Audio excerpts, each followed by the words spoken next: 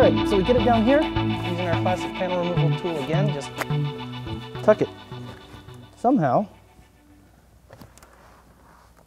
you get it all down here, and now all of our cables are in the kick panel. Now, of course, we need to get the cable up to our iPod, or if we're doing our Sirius module, the Sirius module, wherever we have installed it, usually up in this same area, you'll plug the Sirius cable into here, and then from the Sirius module, the antenna. I usually put the antenna right up here on the dash, so keep everything in this general vicinity just to minimize the install time and maximize your afternoon or evening.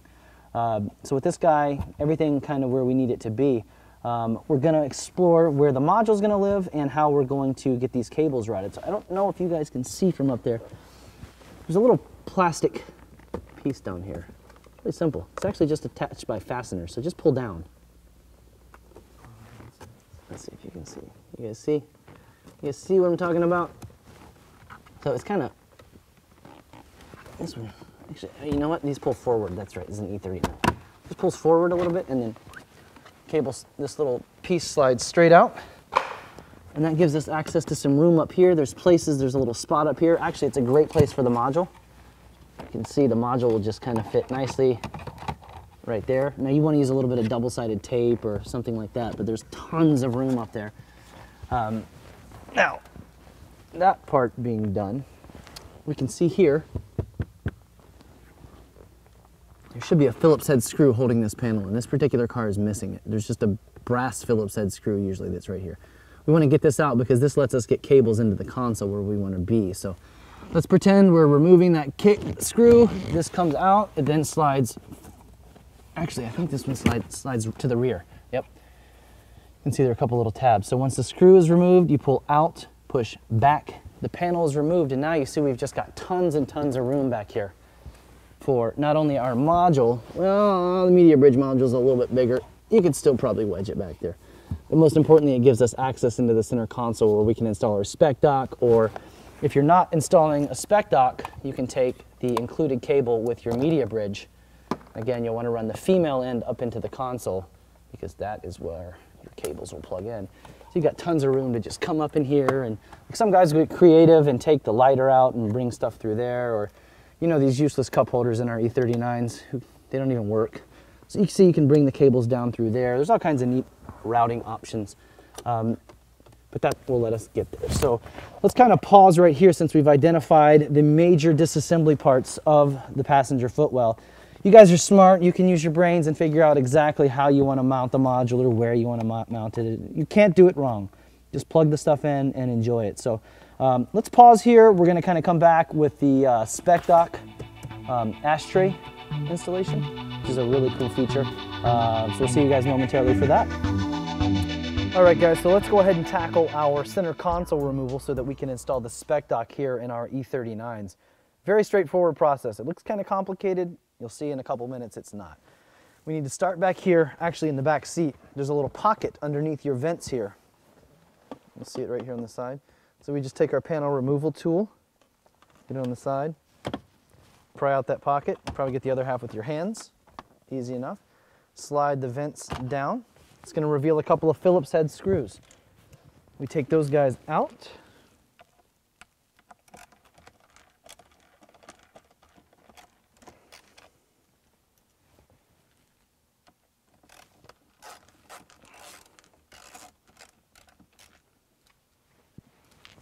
Then we take our console and lift it out of the way completely. Now this car, you know, it's got one of those old school phone systems in it, so we're going to move it out of the way by disconnecting it like so. You won't need to reconnect this in the end anyway, unless you're using your old school phone system. If you are, it's pretty interesting. You can see that reveals two screws, one here and one here, which we need to remove. You can just put all your screws back here on the transmission hump. Plenty of room. All right, so with those guys out, we've got two more screws that we need to address, and they're up here. Actually, they're up here in the front. So it's a little bit easier in a stick shift. So you M5 guys will have a little bit easier go of this. We first remove the boot, and then we take our fingers and we remove the gear selector You can see that reveals a couple of screws, one up here and one up here.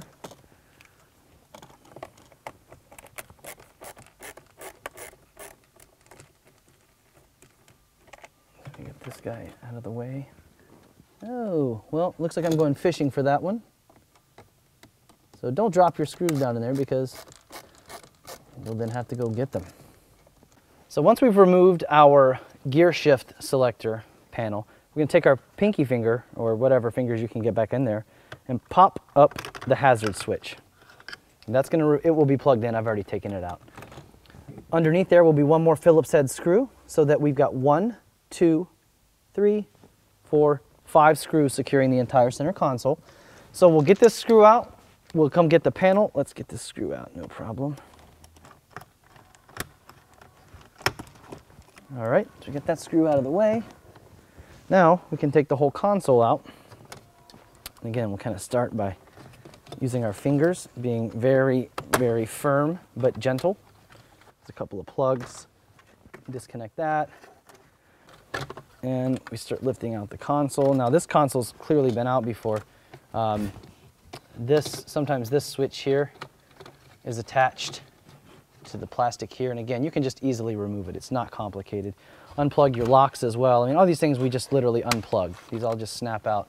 This gives you a good time to clean all the schmutz out of here too. So now that we've got the console out of the car, why don't we head on over to the workspace and we'll get the spec dock installed and finish up this install. All right guys, so here we are on the bench. I've actually already installed the spec dock. We had some audio issues before, so we can't go back now because it's already been done perfectly. So all we've done, essentially, is we took out the factory ashtray, which is easy enough to do. And then from the back side, all we did is we took our drill with a drill bit, and we just drilled a little hole. Very straightforward. You drill right in the center of this little chart here. See like a bunch of little NR numbers and such. Right in the dead center, towards the front. You can see right where this hole is. That's where you're going to drill a hole large enough for this to come through. And so after you've drilled the hole, of course, you'll feed the cable down, pull it through. You'll take off the adhesive from the back of the spec dock, pressure fit the spec dock in, the adhesive will take hold, and we're done with the spec dock install. I mean, honestly, it's just a couple of minutes, I assure you. And that's the finished product. Again, it's that straightforward. So we've got the cable coming out of the bottom. So now we just take this back to the car, route the cable through, and proceed to enjoy our spec dock and dice. Okay, so we're back in the car. We've installed the spec dock. Super straightforward getting all this back together. Take the console, push out on it. There's a ton of room. Take the cable, just tuck it on through, pull it on up to the front. Again, we're taking care here not to scratch anything. Let's go ahead and get our light plugged back in. That's the pretty light that goes around the outside of the spec dock. Don't forget that. It's just too cool. All right, so we'll get this guy here. Start feeding stuff back up through here. Get all of our plugs reconnected. Get your power cord reconnected back down here. Again, it's pretty straightforward stuff. So it's a good thing these cars are so well built. Makes our jobs a lot easier. Have a couple audio issues, so if you guys can't hear me, turn the volume up. All right, so we'll get our lock up through there, our lights up through there, and now get this situated like so.